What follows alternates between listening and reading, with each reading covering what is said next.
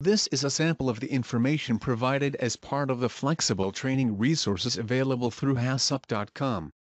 Our training courses are designed to provide training participants with an understanding of food safety and quality system elements and also offer user-friendly assessment activities and competency checklists to complete the training cycle.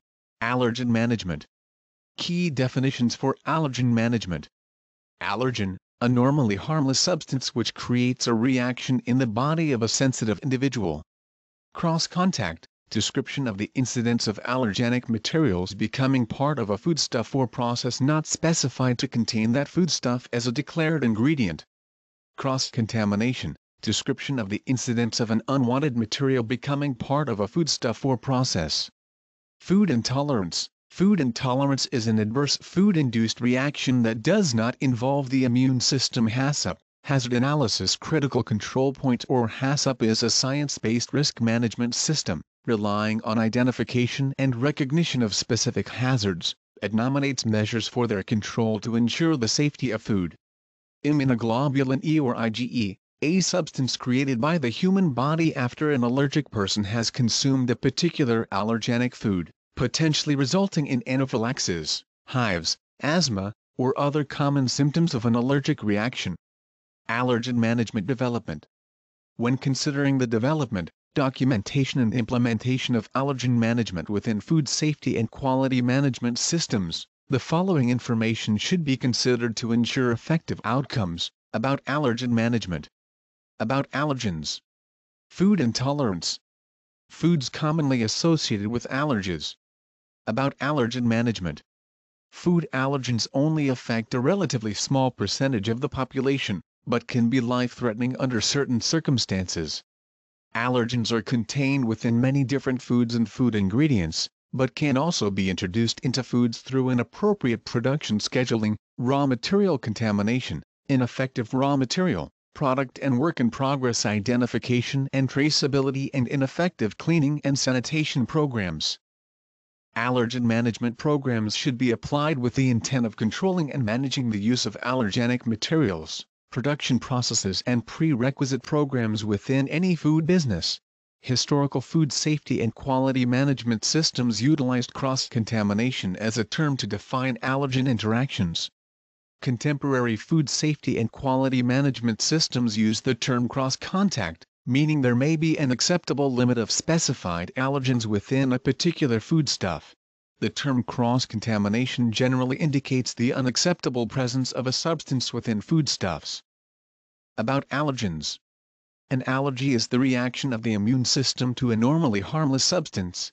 This occurs when the body mistakenly believes that a food is harmful, and creates specific antibodies to attack the substance. The next time the individual eats that particular food, the immune system releases massive amounts of chemicals including histamines, which are intended to protect the body against the substance. These chemicals can cause a variety of allergic symptoms that can affect the respiratory system, gastrointestinal tract, skin, or cardiovascular system. Allergies are often mistaken for a food intolerance or sensitivity, which are generally of less concern than genuine allergies. Provided within the documented training materials is an example flow process showing the mechanics of food allergy reactions. Allergenic sensitivities vary from one person to another, and it is possible to be allergic to an extraordinary range of substances.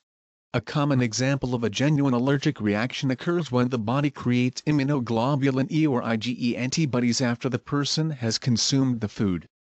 When these I.g.E antibodies react with the food, histamine and other chemicals called mediators can cause hives, asthma, or other common symptoms of an allergic reaction.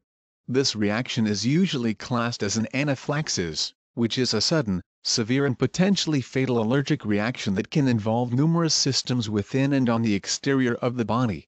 One form of treatment for anaphylaxis is the administration of sterile epinephrine to the person experiencing anaphylaxis, which suppresses the body's overreaction to the allergen, and allows time for the patient to be transported to a medical facility.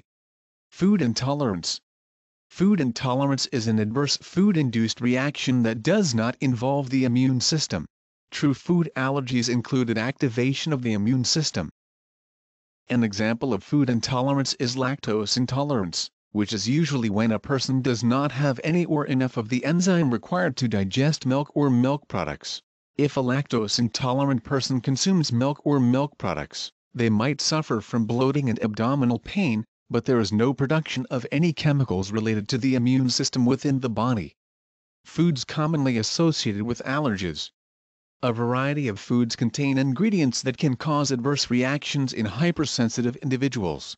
Most adverse food reactions are caused by the following foods and products made from them: peanuts and products containing peanuts, tree nuts including almonds, Brazil nuts, cashews, hazelnuts, macadamia nuts, pecans, pine nuts, pistachios and walnuts and products containing tree nuts, sesame seeds and products containing sesame seeds, milk and products containing milk, egg and products containing egg, fish and products containing fish, crustaceans including crab, crayfish, lobster, and prawns and products containing crustaceans, shellfish including clams, mussels, oysters and scallops and product containing shellfish, soy and products containing soy, wheat gluten and products containing wheat gluten, sulfites and products containing sulfites.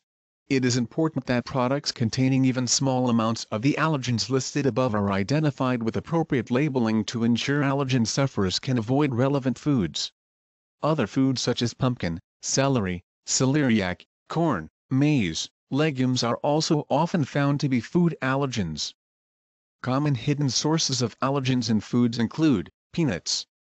Peanut oil is sometimes used as an ingredient or a processing aid.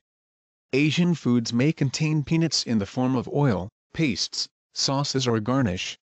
Crushed nuts, which are commonly used within baked goods and desserts, may contain peanuts. Producers, processors and packers of other nuts may use the same equipment for peanuts. Some breakfast cereals may contain peanuts. Tree nuts.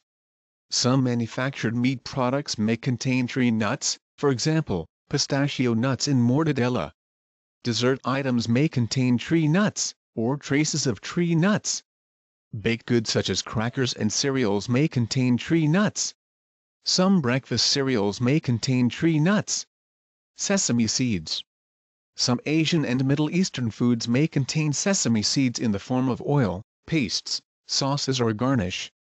Sesame is often used within sauces such as tahini and hummus. Milk. Casein, a milk protein, is often used in processed fish, meat and non-dairy products. Butter and cream are often found within ready-to-eat prepared foods from restaurants and cafes. Meat slicing equipment is often used to slice meats, dairy products and other items. Eggs. Egg albumin protein may be used as a processing aid, in both dried and wet forms. Egg lecithin emulsifier may be used as an agent in processed items. Whole or parts of eggs may be used in dressings such as mayonnaise. Some pastas and pasta products may contain egg, both within the pasta and fillings. The equipment used to make egg-free pasta may also be used to produce pasta that contains egg. Fish, crustaceans and shellfish. Ethnic dishes from regions such as the Mediterranean, Northern Africa and Asia often contain fish, crustaceans and shellfish. This includes fish content within sauces and ingredients such as fish sauce, oyster sauce, dried anchovies, whole anchovies and other dried fish, crustaceans and shellfish varieties. Fish, crustacean or shellfish stock may be used in prepared foods, both within foods and sauces. Traditional Worcestershire sauce contains anchovies. Omega-3 is commonly sourced from fish. Soy. Soy and soy products are often used as processing additives within fish, meat, dairy and non-dairy products. Soy oil is sometimes used as an ingredient, processing aid or lubricant. Asian foods may contain soy and soy products in the form of oil, pastes, sauces or garnish. Soy products such as tofu in fresh, fried, paste, dried or marinated forms may be used in some Asian foods. Derivatives of soy are often used in food processing for their functional effects on processed or manufactured foods.